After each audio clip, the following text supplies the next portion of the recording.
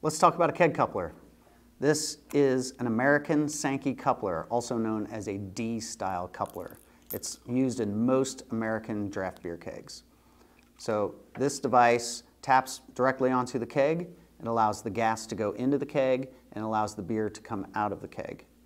So when it's engaged, when that handle is pressed down, the gas enters through a tube that's connected onto the side and enters into the keg around the perimeter of this probe.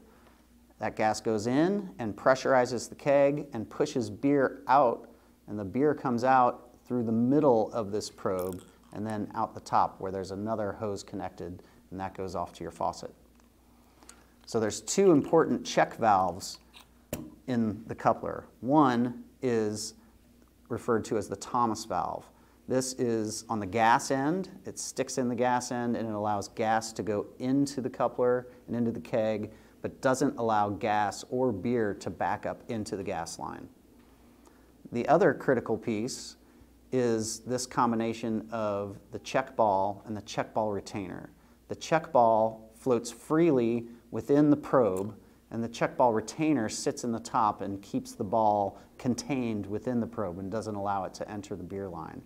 What this does is it allows the free flow of beer forward, but then if you untap the keg and there's still beer in the line, it doesn't spray out of the bottom of the coupler all over the place.